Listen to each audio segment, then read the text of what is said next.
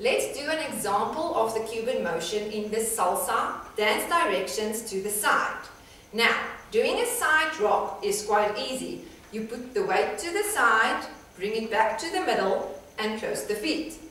Put the weight to the side, bring it back to the middle and close the feet. But as you see, my entire body is swaying over to the one side and then swaying back to the middle. There's absolutely no dance feeling to that. So you need to bring the Cuban motion in to make it feel like a salsa. So when you're going to step sideways, you want to isolate your upper body from your lower body. In other words, you want to keep this part as still as you possibly can while the bottom part is moving like crazy.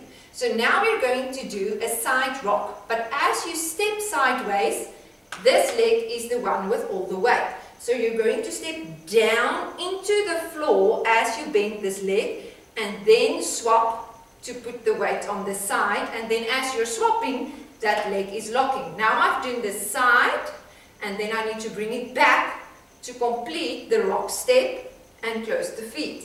I'm going to do it again. Instead of going side rock, I want you to do side rock.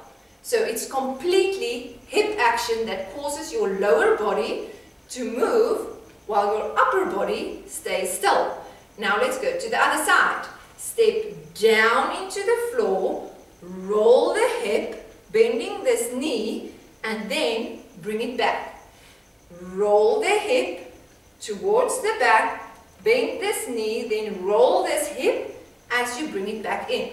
It's important that you don't do this with completely bent knees all the time.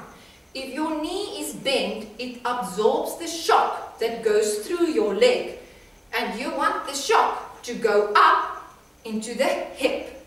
That is the reason why you need to lock those knees in order to pop the hip. Like I've just shown, if the knees are bent, the hips aren't going to move much. But the moment that you lock the one knee and bend the other knee, then the hips start moving in the Cuban motion direction. Now, another tip that's very important is you want to loosen up the hips, not the glutes. So be sure when you're doing your Cuban motion that you don't turn pushing out the bum. If you're facing forward, your bum needs to face backwards, and it's the hips that are doing the rolling work, not the bum. So don't let your pelvis twist. Keep it facing forward and simply roll in the hips.